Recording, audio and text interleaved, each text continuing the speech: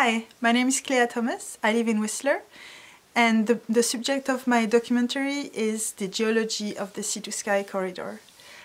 So now, sorry for this video, it's not very exciting, but I only learned about this opportunity yesterday on the chairlift, and I thought I should check it out tonight, and then I realized the application closes in 2 hours. So sorry, not super exciting, but I have a super exciting project to pitch to you, so that's why I'm gonna stay up till midnight. I started studying film and film animation, but then soon realized it might not pay all the bills. So I decided to start a geology career. And for this project, I thought it would be amazing to combine my two passions, film and geology. I hope you will be interested in this project. Thanks, bye.